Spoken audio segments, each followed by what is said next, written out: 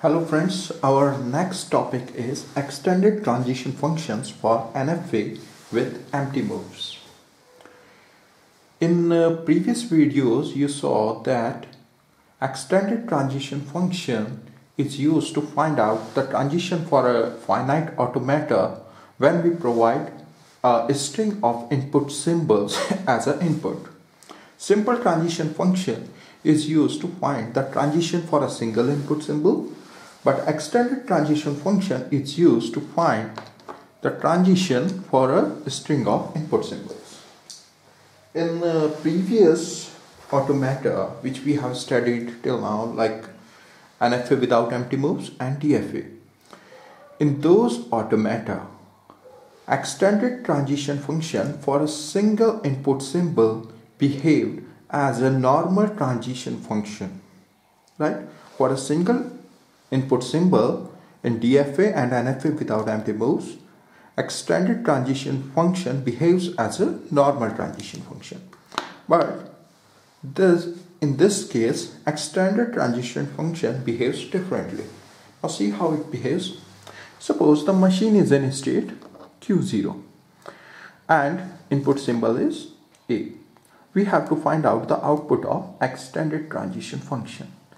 For this, what we have to do, first we have to find the empty closure of the current state Q, right? So first of all we will calculate the empty closure of Q. Then we will find out its transition of the output set for an input symbol A, right? And then whatever the output we get, we have to find out the empty closure of that set. It will be clear after doing this example. Here we have this NFA with empty moves, and we have to find the output of extended transition function where the current state is Q0 and input symbol is 1. So how can we find out it? So first of all, find the empty closure of present state as it is done here. As it is written here, empty closure of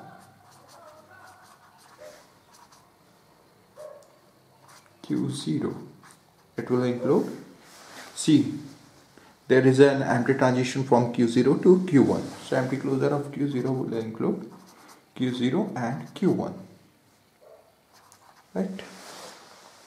Now what we have to do, now apply input symbol A to the output of empty closure of present state. So we have found out the empty closure of present state. Now what we have to do, we have to apply the input symbol to the output set.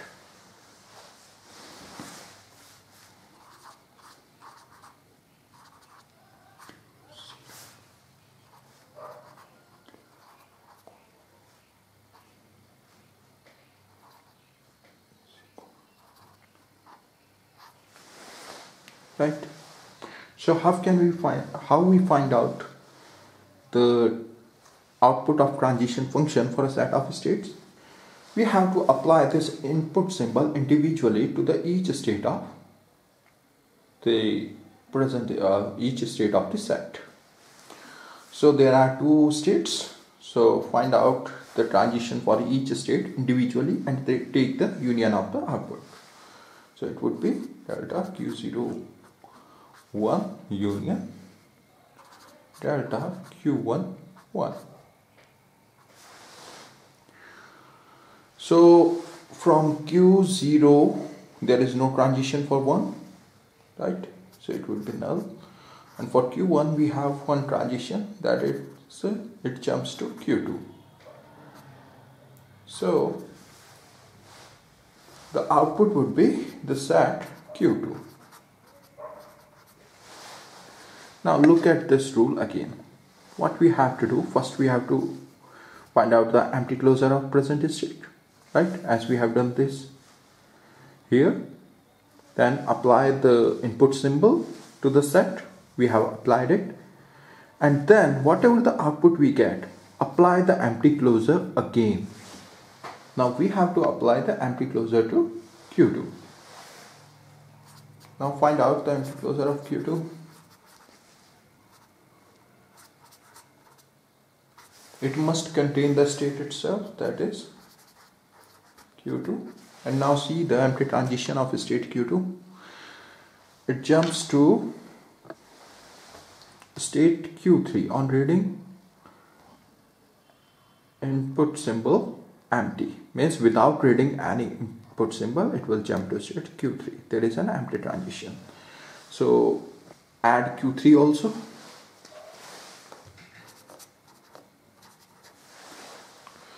Now we have added Q3. We have to find out its empty transitions also.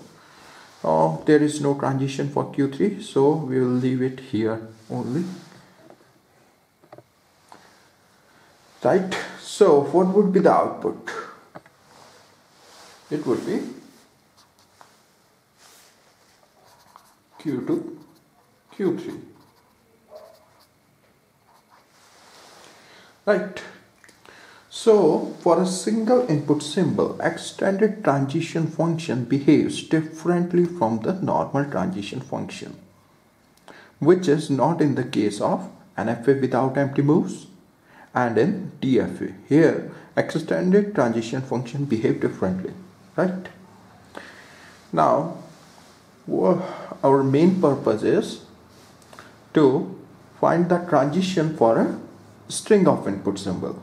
The main purpose of extended transition function is to find the transition for a string of input symbol. For this, see this example. Here we have this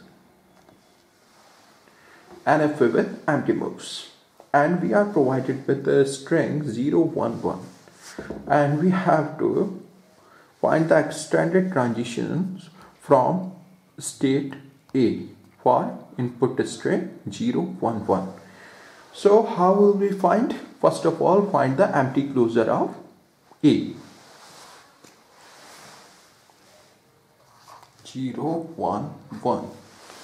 So here first find the extended transition of A for single input symbol 0.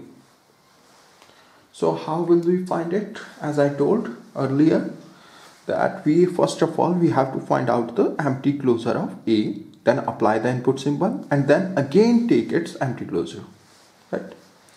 So there is no empty transition from A, so its empty closure will include only the input, only one state, that is A. Now apply 0 to it. When we apply 0 to A, see here, when we apply when we apply 0 to state A, when the machine is in state A and it reads 0, it will jump to machine will jump to state E, right? So what we have to do, again we have to find out the empty closure of state E. Here, empty closure of state E will include state E, right? And apart from this, it will contain C, B and D. C, B and D, right? So reading the input symbol 0, output would be E, C, B, D.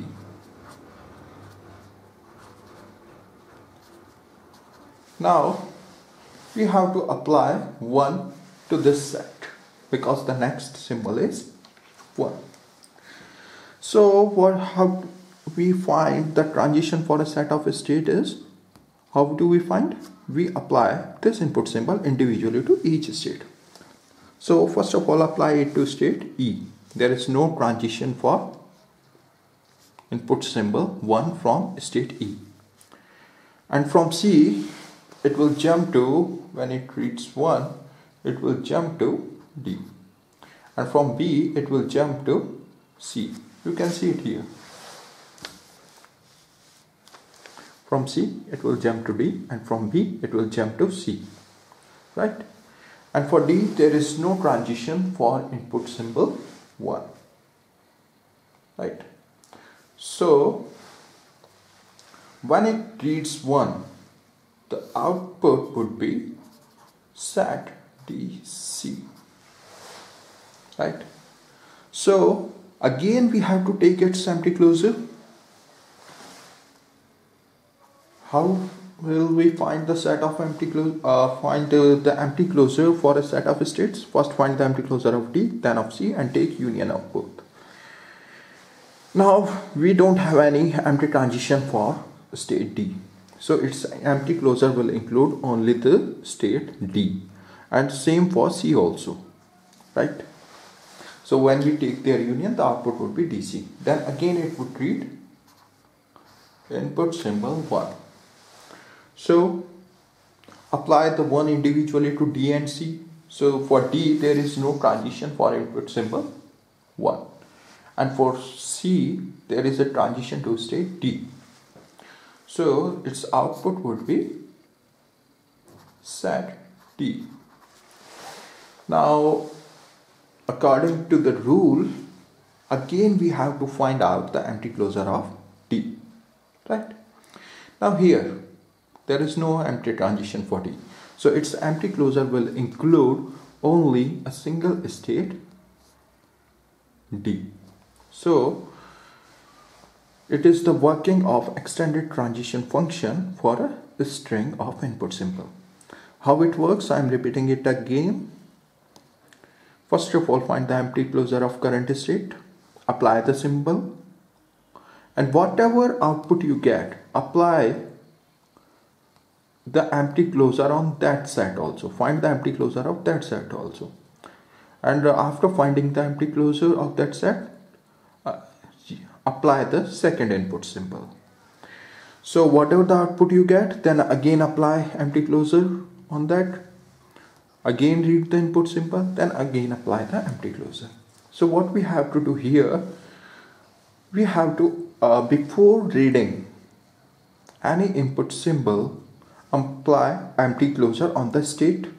Then again whatever the output you get in last, apply the empty closure on that output state also, right? Whatever the output set we get, set of states, apply the empty closure on that also. So its output would be the D, a set containing D. So